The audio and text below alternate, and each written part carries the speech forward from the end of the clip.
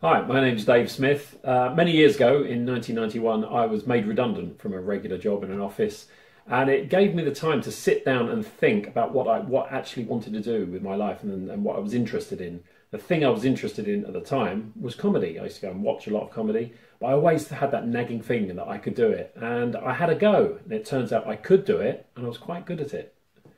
So they say that the two things that human beings fear most in life are death and public speaking. And in stand-up comedy, you can have both in one night if you get it wrong, as I should know. But most of the time, it really worked. And by sticking my head above the parapet and having a go at something way out of my comfort zone, it started to, I started to get noticed by people. So every now and again, someone would come up and offer me work on TV or radio, and it led to other things. So I made that connection that the comedy that I was doing and the writing that I was doing, more importantly, was leading to other opportunities as well, which I never shied away from. So the meticulous detail that goes into writing a stand-up comedy routine that's bulletproof really stood me in good stead for writing for magazines. I did opinion pieces for women's magazines, travel articles, and I realised that I can write about almost anything. You know, everyone's got an opinion, and the key thing is to inform and entertain. So one day I might be writing for a radio show, the next day I might be writing for a TV show, next day I might be writing I wrote for a women's pregnancy magazine, so I had to write about what it was like to wear an empathy belly.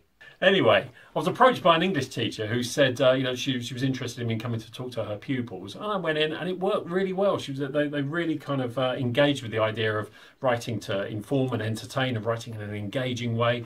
And it snowballed, and I didn't resist it. So, cut to 8.5 years later, I've been to over 500 schools talking about how to write. I'm able to make them laugh, which at 8:30 in the morning in front of, say, 200 or 300 year 10s is quite a challenge.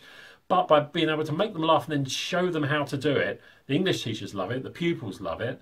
And also just expressing yourself, not being afraid to express yourself and being brave with their writing, which they absolutely love. And then I get them to stand up and read it out in front of the class, which is really important. At some point or another, we've all suffered from death by presentation. It doesn't have to be that way.